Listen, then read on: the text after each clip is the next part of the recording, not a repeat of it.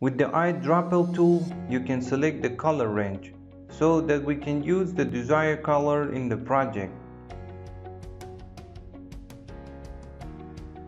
Or pick the color code, or use the color data of the selected color. If you pay attention to the sample size section, you can select a 3x3 or 5x5 pixels and so on, and choose the color of our range.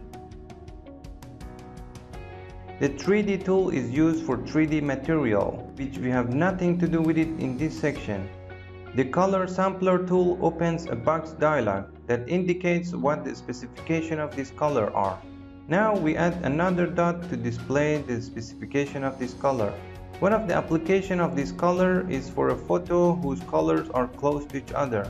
Next tool is the Ruler tool. By dragging this tool on the image, Photoshop shows us all the specification of this line drawn on this section.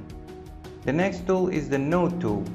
When we work in a company and we are in a design team, we tell the next person who is going to work on the project, for example, to remove this girl from the picture. For this purpose, click on this girl and write our message in the opened box. In this case, if we click on the created note, the written message will be displayed for us.